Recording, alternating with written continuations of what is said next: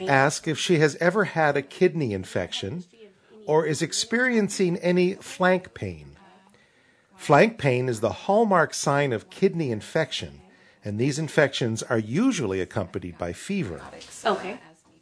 Ask your patient if she has noticed any lumps in the breast area or discharge from the nipple. Are her breasts painful? Current guidelines say women should commence mammograms by age 50 and that they should be done every 2 years. And have you had a pap smear in the past? It's been a solid year, I'd say. Okay. So it's and was it normal? Yes. The last time? Yes, it was. Okay. And do you have any concerns about your breasts or your periods? Take a menstrual history, including age at menarche, date of last period, whether periods are regular or irregular, how long they usually last, and whether flow is heavy, moderate, or light. Flow is usually approximated by asking how many pads or tampons are used each day. Does she experience cramps before or during her period, and if so, are they strong enough to interfere with normal activities? And what actions does she take to relieve them? Ask if any other symptoms are associated with her periods, including bloating, breast tenderness, or emotional changes. Ask if she has had any spotting between periods. Is she having any vaginal discharge, or does she have a history of vaginal infection? This is a good time to ask if she has any symptoms of a UTI, or if she has had UTIs in the past. And any problems with intercourse? No. Okay. No pain with intercourse? No. Any unusual discharges or? There's a little white discharge just recently as I got the bladder infection, or I think I did. Okay. Does it itch? No. Next, ask if she is sexually active and if she is using any form of birth control.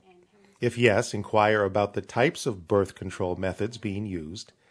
Has she had multiple partners in the last 6 months, or does she have any history of a sexually transmitted infection? Last one.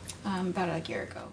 Ask about her obstetrical history, including whether she has been pregnant, and if so, how many times. If she has been pregnant, ask how many children she has.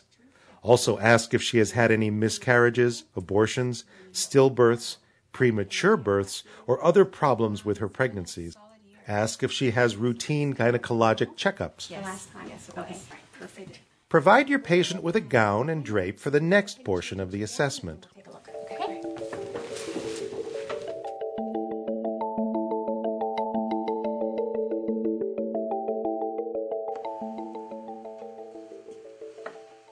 Most abnormalities of the renal system are diagnosed with urine testing and various radiologic exams.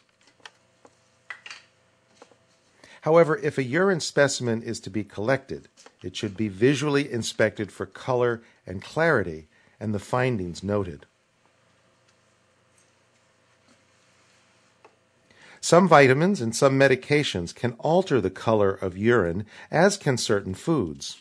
For example, the antibiotic rifampin turns urine, sweat, and tears orange, while many vitamins cause the urine to become bright yellow. Beets may leave a pink color in the urine. However, liver disease, some toxic chemicals, dehydration, blood, kidney stones, and urinary tract infections can all alter the color and clarity, so deviations from the norm should be reported.